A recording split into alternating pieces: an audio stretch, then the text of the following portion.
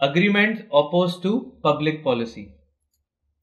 Now these all agreements are opposed to public policy, and thus they never actually go on to become a contract.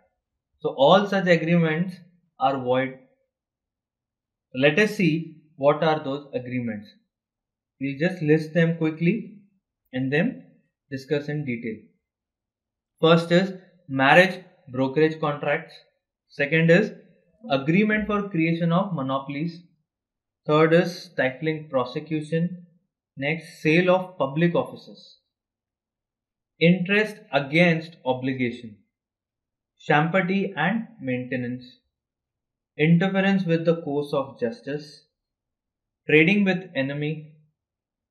Agreement in restraint of marriage. Agreement in restraint of trade.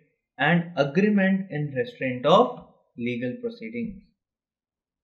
Now let's take these one by one and understand what these agreements are. But please understand, all these agreements are void.